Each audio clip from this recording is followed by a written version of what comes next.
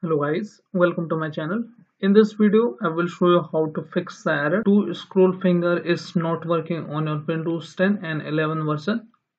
So first go to control panel and we need to make sure that the setting is enabled from the control panel. Open it.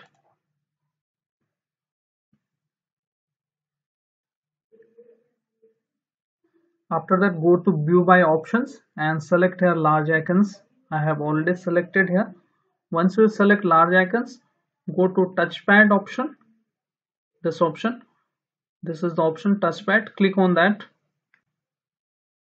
Once you click on that, you will see the different interface, but you need to look for multi-finger option over. Okay, this is the one finger tab and this one is for multi-finger tab.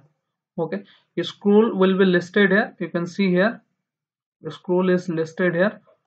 Zooming, all the option is here, but we need to look for scrolling option. Okay, this option is scrolling. You need to make sure enable this option, vertical scroll, horizontal scroll. Okay, once you enable that, click on apply, click on OK, and again go to same option, touchpad and multi finger, and you need to look for this sort of rotation. Okay, and make sure it is enabled now. Three finger you can also enable it, but this is the setting you can enable. Make sure all are enabled here. Okay, and it should be looking like this. If this setting is disabled from your control panel, your issue will be fixed. If still not fixed, we can go to device manager and look for its driver issue. Open device manager.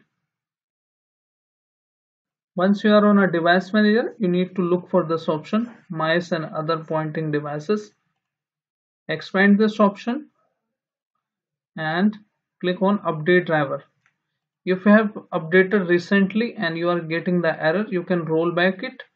Right click on the driver, go to its properties, driver, and then click on rollback driver.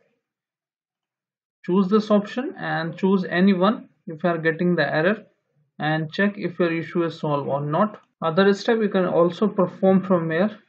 Right click on the driver, go to update option, browse this option and choose the latest one from here and click on next option. Okay, once you click on next option, you need to restart your system. The pop-up will appear and restart your system. Your issue will be fixed. If these steps are not working on your Windows, you need to update your Windows. Sometime outdated Windows can cause this issue as well. Go to search bar and then click on check for update. Once you click on check for update, you should see this option, Windows update, and open it and make sure all the updates are not pending on your Windows. If there are any updates are pending, you can download and install this, and you can also check for update. Once all updates are done, you need to restart your system and your issue will be fixed. So hope your issue is fixed now. If your issue is fixed, then hit like, subscribe and share. Thank you. Thanks for watching.